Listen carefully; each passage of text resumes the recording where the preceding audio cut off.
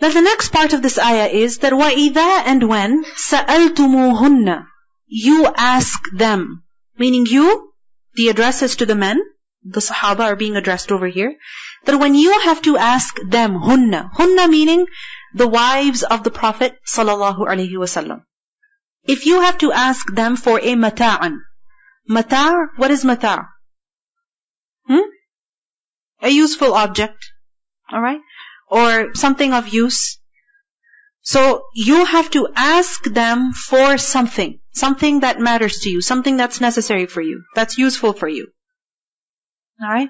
Like for example, you have to ask them where the Prophet ﷺ is. You have to ask them about something that the Prophet ﷺ needs from his house. You have to ask them about, let's say, some food or some money or anything like that. Or even some ilm. If you have to ask them for something, فَاسْأَلُوهُنَّ then ask them min from wara'i behind hijabin, a screen.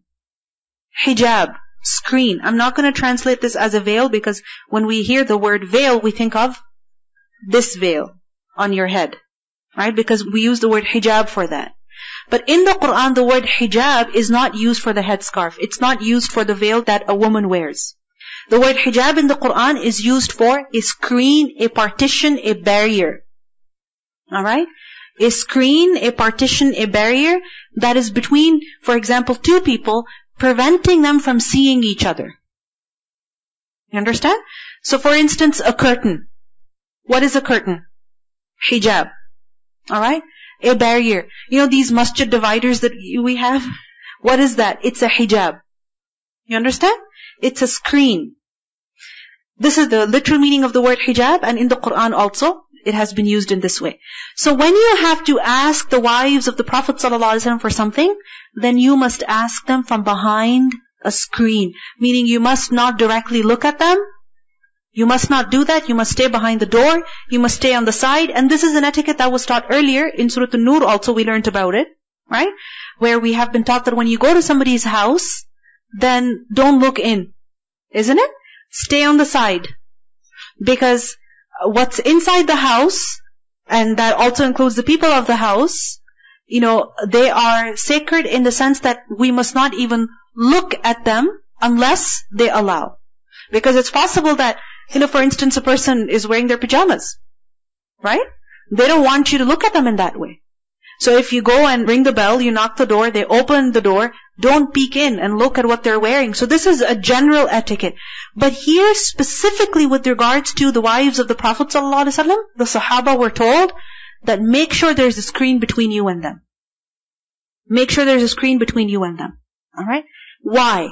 Because ذَلِكُمْ, that, O you all, it is أَطْهَرُ, it is cleaner. أَطْهَرُ from طَهَارَ.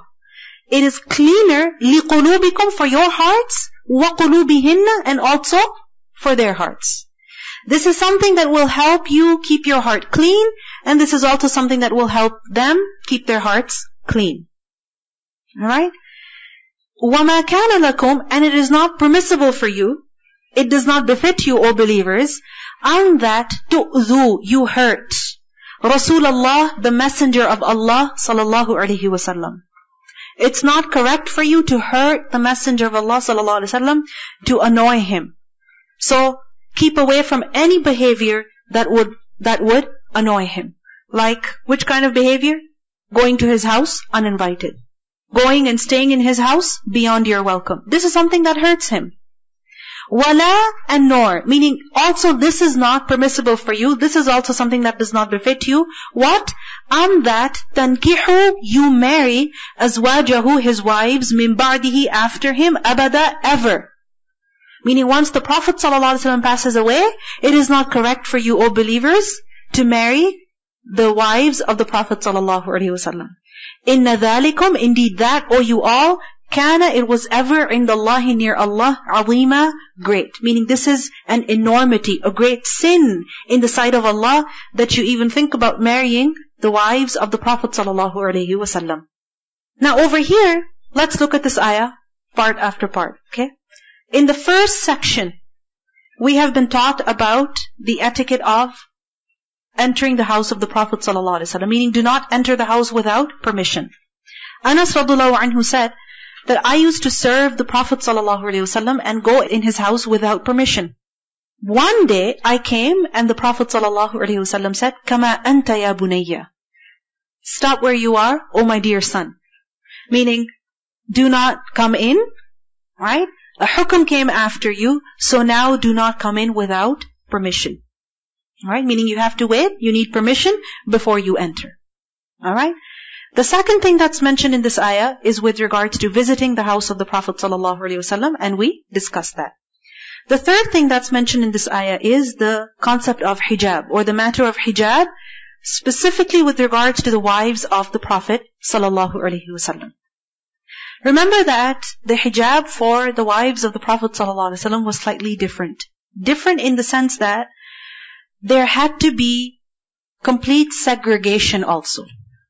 Not just, a jilbab, alright, a covering, or like for example a long shawl or something like that in order to cover their faces or their clothing or their hair with that. In addition to that, or instead of that rather, there was supposed to be a barrier, meaning allowing complete segregation. So hijab over here is implying what? Segregation over here. And this is the reason why anytime we see that people would go to visit even Aisha radhiyallahu anha, and she would teach them, she would narrate to them, there would be a hijab, a screen. Alright? There would be a screen between her and the men. And likewise we learned when the wives of the Prophet ﷺ would go out, for example, to travel. How would they travel? They would go in a hawdaj. What is a hawdaj? Hawdaj is like a small mini tent on a camel. Alright? I'm sure you've seen pictures of this. Maybe you've seen this in real life.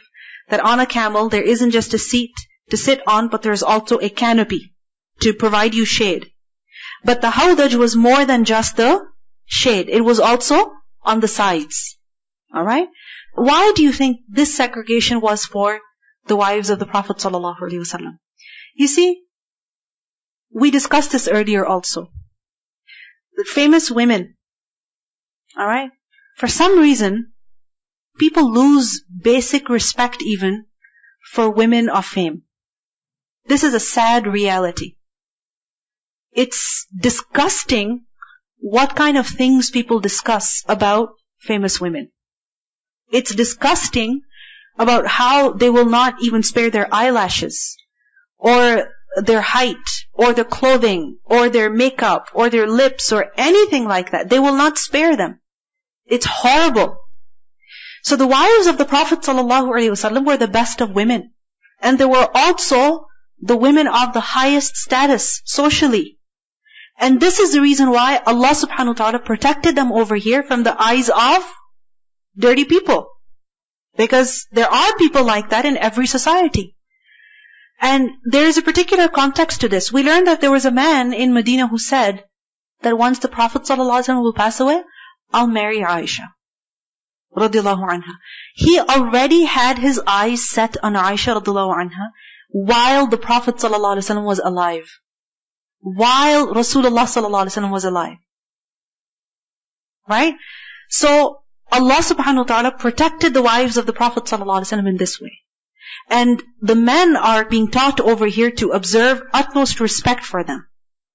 And especially what is mentioned here, that you are forbidden from marrying them after the death of Rasulullah sallallahu alaihi wasallam. And this shows us that Allah subhanahu wa ta'ala chose them. Right? Because they did such a huge sacrifice in the way of Allah. So what happened?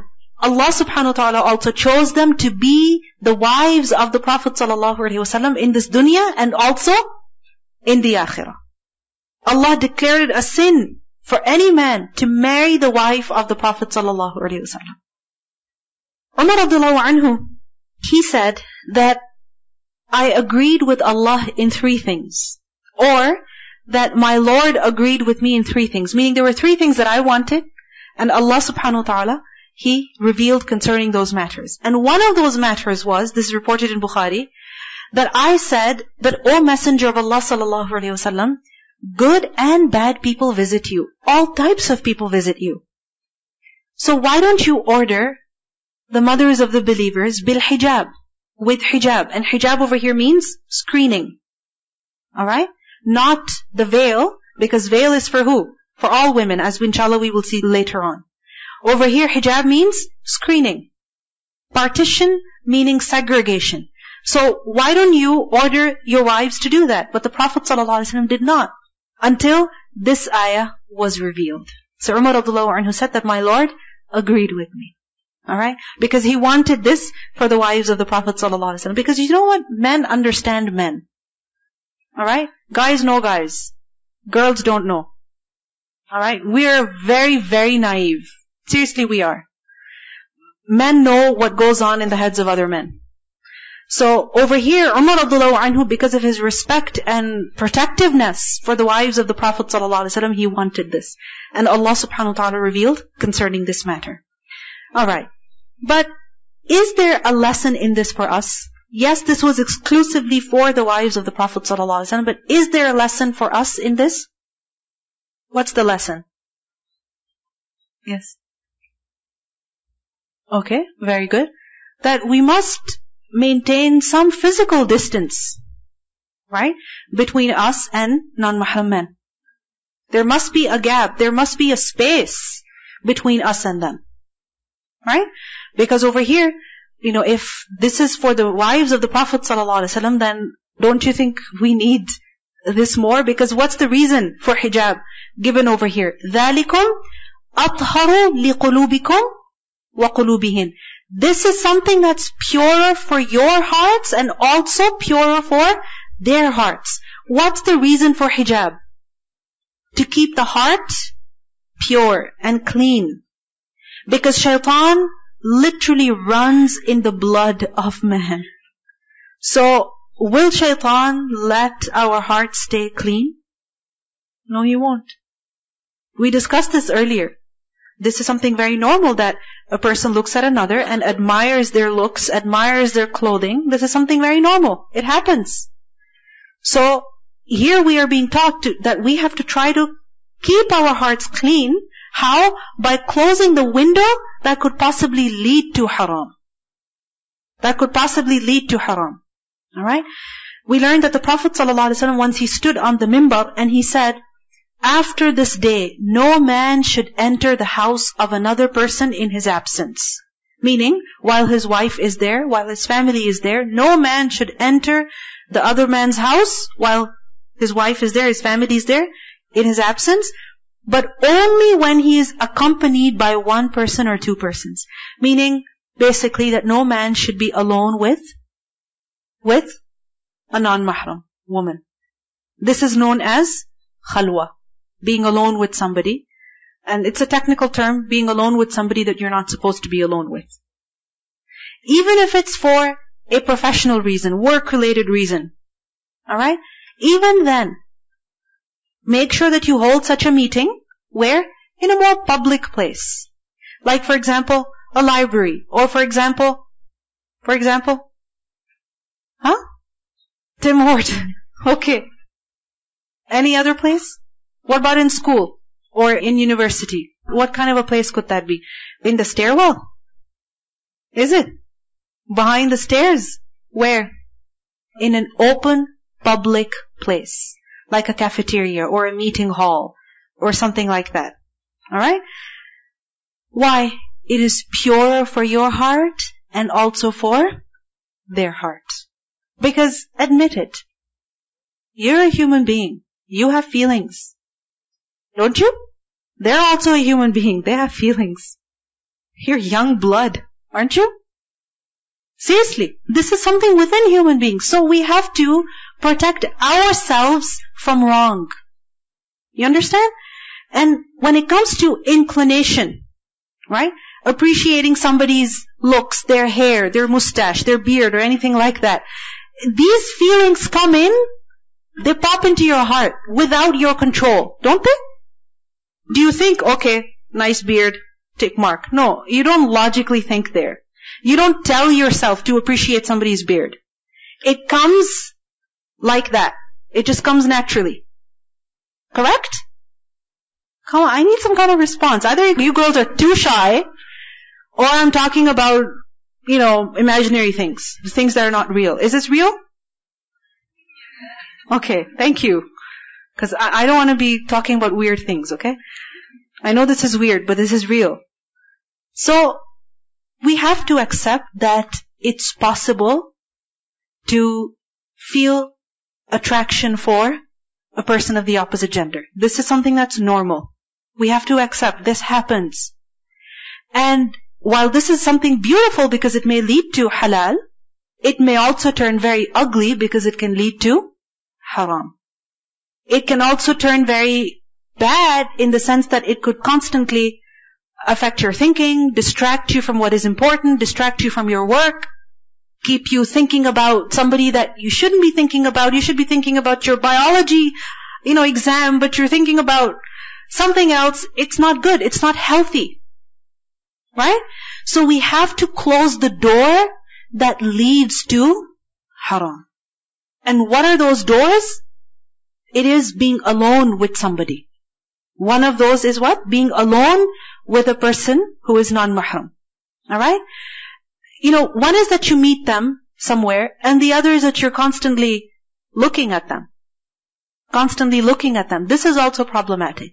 Like, for example, if we're at school, we don't talk to them. We're just sitting at our table, we're just looking at them. And then looking at them there, and then looking at them in class. And then maybe check their Facebook profile. And then we find out that they even make videos. Oh wow, okay, one video after the other, one picture after the other. This is also something that could lead to wrong.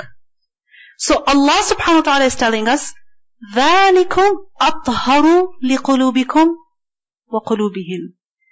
That means we have to try our best to keep our hearts clean. The amazing thing is, the Sahaba are being taught, try to keep your heart clean. The Sahaba. The wives of the Prophet ﷺ are being taught, try to keep your heart clean. Close the door that could lead to fitna. What about us? What about us? Weren't the wives of the Prophet ﷺ already married? Of course they were. Weren't these Sahaba married? Many of them were. Jabir radhiyallahu anhu, he was probably a teenager when he got married. Seriously. Because in that society, even men married very young. Alright? So, majority of the people were married anyway. But despite that, and despite the age differences, and despite hijab, and salah, and dhikr, and, being people of taqwa, still, Allah subhanahu wa ta'ala orders them to observe this etiquette in order to keep their hearts and minds clean. We need this as well. Right? So, the purpose of hijab is tahara of the eyes and tahara of the heart. And the next thing that's forbidden, that's mentioned in this ayah, is the prohibition of marrying the wives of the Prophet ﷺ. Right? And also another thing that's mentioned in this ayah is that it's not permissible for you to hurt the Prophet ﷺ. Because إِنَّ الَّذِينَ يُؤْذُونَ اللَّهَ وَرَسُولَهُ لَعَنَهُمُ اللَّهُ فِي الدُّنْيَا وَالْآخِرَةِ. Those people who hurt Allah and His Messenger, Allah has cursed them in this world and also in the hereafter. So it's not permissible for a believer to do anything that would hurt the Prophet ﷺ while Rasulullah ﷺ is alive, nor is it correct for a believer to do anything that would hurt him after his death, like marrying the wives of the Prophet ﷺ. Allah says, "In tubdu," if you reveal, shay'an, anything, or tukhfuhu, you hide it, you conceal it. Whether you show it or you hide it. فَإِنَّ اللَّهَ, then indeed Allah, كَانَ, He is ever, بِكُلِّ شَيْءٍ, with everything, عَلِيمًا, all-knowing. You show it or you hide it, Allah knows. Why is this mentioned over here? Because we might say, we might try to deceive ourselves, oh, my heart is very clean. I don't think about guys. I don't think about them in this way or in that way. We're just working together on this project, right? And this is why we couldn't find any quiet place, so this is why we are just, sitting in his car and doing the work. Alhamdulillah, clean intentions, pure intentions, perfectly fine. Insha'Allah. However, realize that you're a human, they're a human. And shaitan is always after us. Right? So over here Allah says, whether you show it or you hide it, Allah knows. You can't hide it from Allah. We can hide it from other people. we can even try to hide it from ourselves by not admitting to ourselves. Don't we do that sometimes? We know in our hearts that we're guilty. We don't admit it. We don't accept it. فَإِنَّ اللَّهَ كَانَ بِكُلِّ شَيْءٍ عَلِيمًا. Now, of course, this is about a particular context, which is about what that man said with regards to marrying Aisha radhiyallahu anha. So that man, he expressed it, right? He expressed it. And it's possible that some other people also had these intentions and they did not express them. Right? So, it's being made clear. You show it or you don't. You cannot hide from Allah. And we need to apply this to ourselves. Anything that's wrong near Allah subhanahu wa ta'ala, if we keep it in the heart, it's corrupting the heart, keeping the heart dirty. And if the heart is dirty, Allah knows about it. We should be concerned about keeping our heart clean before Allah. In Surah Ghafir, ayah 19, Allah says, يَعْلَمُ خَائِنَةَ الْأَعْيُنِ وَمَا تُخْفِي الصُّدُورِ. He knows that which deceives the eyes and what the hearts conceal. Even the deception of the eyes, Allah knows. And what the hearts conceal, Allah knows about that also. Then, لَا جُنَاحَ, there is no sin. عَلَيْهِنَّ, on them. On who? On the women, meaning the wives of the Prophet ﷺ. Meaning there is no sin upon them, nothing wrong on their part, if they do not maintain a screen between themselves and the men that are mentioned over here. Which men? فِي آبَائِهِنَّ, concerning their fathers. Aba is the plural of ab. And when the term aba is used, it includes grandfather, it includes uncles also. Wala and nor abna'ihinna, their sons. Alright, and of course this includes grandsons also. Wala ikhwanihinna, nor their brothers. Now this brothers does not include cousins, by the way. Okay? We think, oh, cousin, my brother. No, cousin is cousin. Okay? He's non-mahram. So, wala ikhwanihinna, nor their brothers. Wala and nor abna'i ikhwanihinna, the sons of their brothers, meaning nephews. Wala and nor abna'i, the sons of akhawatihinna, their sisters, meaning their nephews. Wala and nor nisa'ihinna, their women, meaning the wives of the Prophet ﷺ were not required to maintain a screen between themselves and other women. Wala and nor ma, that which malakat aymanuhunna, their right hands possess, meaning slaves. When it comes to slave men, the wives of the Prophet ﷺ did not have to maintain a screen between themselves and them. Now this might seem very strange to us. Remember that the whole dynamic was different. The situation was completely different. So this was a reality at that time, no longer for us. But at that time this was something that existed. In front of slave men, there was no hijab. However, Allah says, وَاتَّقِينَ اللَّهِ, and you all fear Allah. Notice the noon, the plural noon, it's for feminine. So all women, fear Allah. And of course, which women are these? The wives of the Prophet ﷺ. Have taqwa of Allah, in secret and in public, in private and in public. Because without the fear of Allah, the outward hijab will not benefit a person. The outward hijab will not benefit a person. Because it's possible that a woman is all covered up, head to toe. Even a niqab is on and the gloves are on. But then what happens? Dirty feelings are being entertained in the heart. Recently somebody was telling me, they were in a public place, walking somewhere, and a lady approached them, a girl, let me say, approached them and said, Sawirni, take a picture with me. Okay? Take a picture with me.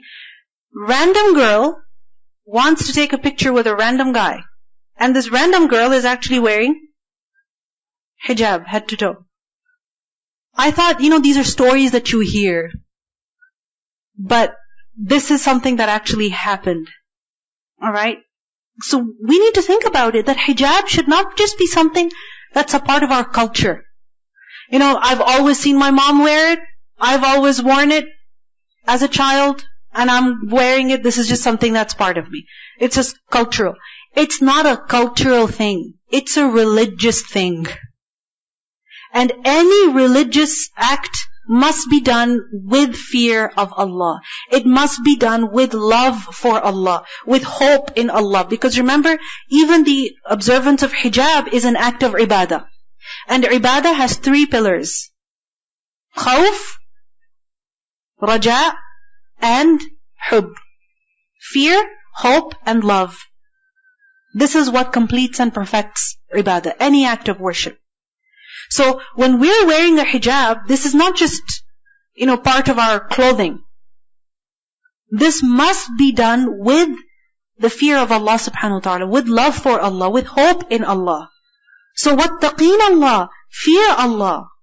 And also remember that once we are wearing the outer hijab, alright, once we're wearing this clothing in order to cover our bodies, we must also be careful about our speech, about our laughter, about our walk, about our talk. Does that conform with taqwa or does that contradict taqwa? If it goes against taqwa, then the purpose is not being fulfilled. It's really not being fulfilled. So wattaqeen Allah, inna Allah kana ala kulli shay'in shahida. Indeed, Allah is ever over all things a witness. So Allah is watching us no matter where we are. In private or in public. With our family or with friends. At home or at school or work. No matter where we are, Allah is watching us. So we are to observe the proper hijab out of the fear of our moms? Yeah? The fear of group in charge? Or fear of somebody else? Or some religious auntie in the family? Khala, maybe? No. Out of fear of who? Who? Because this is for who? Allah. So wattaqeen Allah. Inna Allah kana ala kulli shay'in shahida. Okay. Now, I want you to look at the last part of ayah number 53. Okay? Where the men are told that when you have to speak to the women, the wives of the Prophet ﷺ, then you must speak to them from behind a hijab. So the command is for who? The men. Right? But here in this ayah, the command is for who? For the women. What's the command to the women? La junaha alayhinna. There is no sin on them. Meaning, if it's other men, then it would be a sin for them. Right? So, what does it show then? The responsibility is upon who? Men as well as women. Because both are weak, both are humans. Both have weaknesses. Correct? Because sometimes we say things like, men have been told to lower their gaze. So you know what? They should lower their gaze. And I should be allowed to dress up however I want. Okay. Men are told to lower their gaze. But at the same time, women have been told to observe their proper veil also. Isn't it? We have also been given rulings concerning our hijab. Isn't it so? Likewise, women have been told to lower their gaze also. So it's the responsibility of not just men, but also who? Women. And you know what? Each person needs to take responsibility of themselves. Each and every one of us needs to think about who? Ourselves. Myself. That I must, try to keep my heart clean. Okay? And at the same time, I must also not be a source of, fitna for somebody else. You understand? And if each person starts worrying about themselves, then a lot of our problems would be solved. We need to be concerned about ourselves because majority of the time our focus is on who? Other people. That guy is looking, these Arab men, they have some problem, they stare, or these Pakistani men, they have a problem, they stare. You know what? All men have a problem. All men do. They're men. That's simple. Right? So we need to stop worrying about men and we need to worry about who? Ourselves. The responsibility is upon the individual. Protect yourself and don't be a source of sin for anybody else either. This doesn't mean that if somebody else is committing sin, it's your fault. It's your fault if you made it easier for them. You understand? If you gave them a chance, if you gave them an opportunity. But of course, for some people, even if you try your best to not give an opportunity, they'll make an opportunity. So of course it's not your fault. Each person is responsible to the point that they are able. Go ahead. In these verses, Allah subhanahu wa ta'ala recognizes the nature of human beings. He recognizes and accepts the fact that this is who you are, this is how you were made. So there's no, despite the fact that this is who you are naturally, there should still be some laws and rules observed to protect you from that. You can't claim, oh, this isn't my nature, and then go along with it. You still have to be careful about it. Exactly. Yes. Why are they looking at me? And they're kind of making a fuss out of the why that somebody is looking at them, and they're telling everybody around. It's kind of weird. Exactly. It happens. They're looking at me, they're looking at me, they're looking at me. Don't make a fuss about it.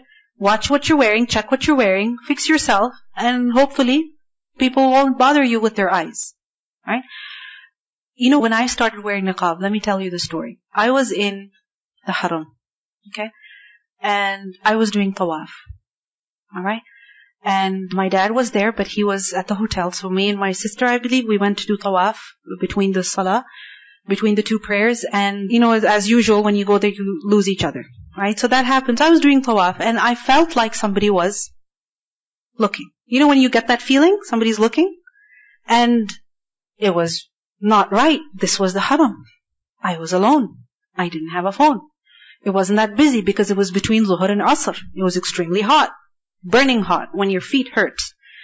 And I felt extremely scared.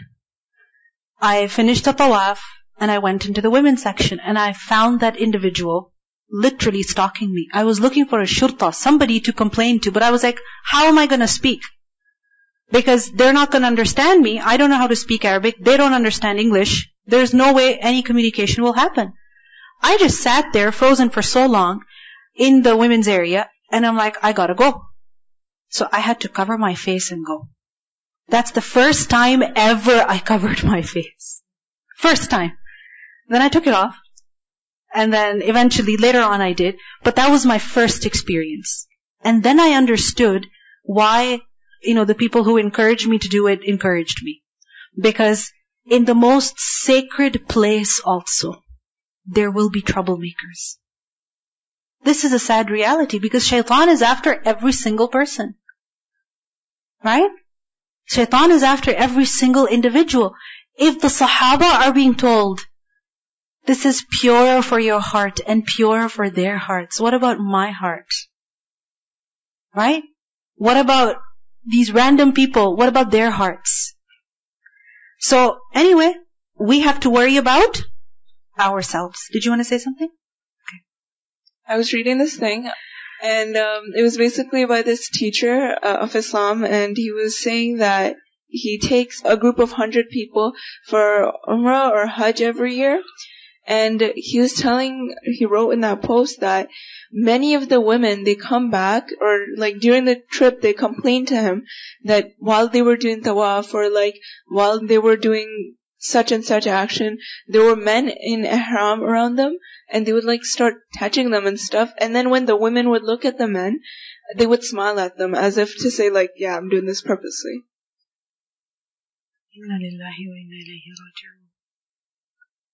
I mean, there are people like that who exist in this world, right? And like we discussed earlier, that respect for women, this is a part of a man's, akhlaq, his morality. And this is something that's never constant. It goes up and down. And there are times when a person will fall and he will do such disgusting things just to satisfy his desire or whatever it is. And a woman gets harassed. And, if the most sacred place, the haram, is not spared, then what do we think about the other places in this world? And as we can see in the news, what's happening? No place is safe, right? So, we should not be that naive thinking that if we are dressed in a particular way, no man is gonna feel wrong or think about wrong thoughts about us. Yes? Just one quick point. The ayah is specific to the wives of the Prophet ﷺ. And not only are they married, they're married to the Prophet ﷺ. And you just mentioned the man who had that thought about Aisha. So it doesn't mean that when you get married, you got a free pass. You always have to constantly protect yourself, because shaitan doesn't just go, oh, you're married, okay, I got to stop now. I'm not going to mess with you. He's going to mess with you forever. So exactly. Taqwa, it's important that you always seek protection and always have it at the back of your head. Just because you're married or you're wearing hijab, there are people out there nowadays just because you're Muslim, they won't leave you alone. Even if you have hijab, they'll come approach you. So you have to constantly seek protection. Yeah. And this is why it's necessary that we also watch our behavior, and we also watch the physical distance, the physical gap that we have between ourselves and another individual. Go ahead. Also, just for us, like you were mentioning, when women are harassed regardless of their hijab, to also keep in mind, like with rape culture, a lot of people think that if you're wearing a lot of clothes or if you're covered, that somehow you're protected. But what happens is that sometimes people who are wearing a lot of clothes or not wearing clothes at all will still be attacked. And so we have this culture where we internalize and think that it's their fault, especially with women who you'd think would be like, they're our allies, but then they still think it's the woman's fault. And like sometimes what happens is that you'll be wearing full hijab. It will come from someone who's like close to you. Exactly. And so like with women within ourselves, we have to be careful to make sure that we're not blaming other women, regardless of what they're wearing, when they get attacked in this way, because they internalize it and it causes a lot of problems. Exactly. And this is why we see over here that you do your best to protect yourself, to cover yourself, right? So you take a lot of measures to cover yourself. But at the same time, you cannot control the actions of other people. If they have done something wrong, they are guilty. Each person is answerable before Allah subhanahu wa ta'ala. So just because a woman is covered, that doesn't mean that she will be safe from men. She also has to watch her behavior, the physical distance that she maintains between herself and strange men, right? وَاتَّقِينَ Allah, she must also watch her speech, her manner of carrying herself, the way in which she interacts with other people. Don't allow anybody to even come close to you. Don't allow anybody to even come and sit next to you. They come and sit next to you, move away. Really do that a few times and they'll get it. I've done this myself numerous times. People get it. It doesn't mean you have to be rude in your words or in your speech, but in your behavior. So you do your best, and of course you make dua to Allah. Allahumma hfadhni min bayni yadayya wa min khalfi wa an yamini wa an shimali. Right? That, oh Allah, you protect me from my right, from my left, from front of me and from behind me. You make sure you say your adhkar for the purpose of protection. Hijab is a means, it's a tool of protection. Alright? Just like du'as are. Just like your attitude, your behavior, your interaction is. It's one of the tools. It doesn't guarantee everything, but it's something that facilitates protection. Right? So don't think that just because you're wearing hijab you'll be safe and protected, and this is why you can go and, high five with guys and sit next to them and chill with them, and then if somebody says something inappropriate, then you get all angry over there. Right? So watch your clothing as well as your behavior. Alright.